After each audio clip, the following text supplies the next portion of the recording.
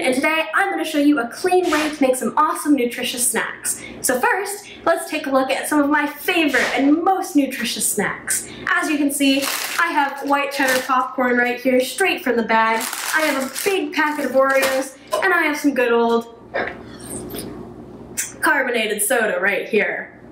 I can taste the individual chemicals. You know, this doesn't seem that healthy.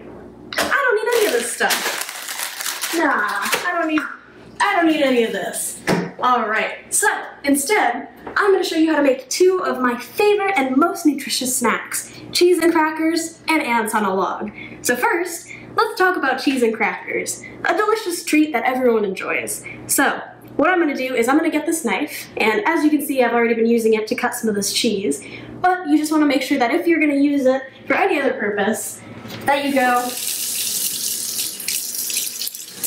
and you wash your utensils before you use them. So, I'm going to come over here, and I'm going to be really, really careful with this knife. I'm not going to point it at people. I'm going to make sure that I'm using proper knife safety and proper knife etiquette. And if I don't feel comfortable doing this, I can always ask an adult to come and help me.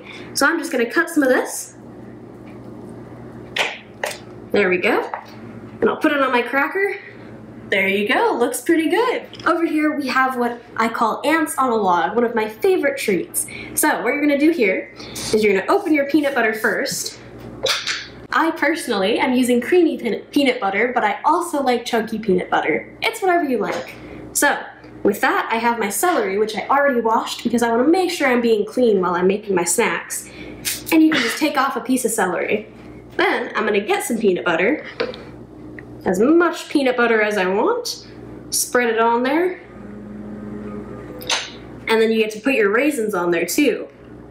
That's why it's called ants on a log, because the raisins kind of look like ants and the peanut butter makes it look like a log. There you go, what do you think? Looks pretty good as well. So, when it comes to making these nutritious snacks, you want to make sure that you're cleaning up after yourself. So that means when I'm done eating all of this, I'll put the peanut butter back where it's supposed to go, I'll clean up all of the cracker bits that I left around, and I want to make sure I clean off my utensils too. Mmm, delicious. Alright, that's it for today. Thank you all for watching this video. Make sure you guys subscribe, and stay tuned for the rest of the 30-day Cub Scout Challenge.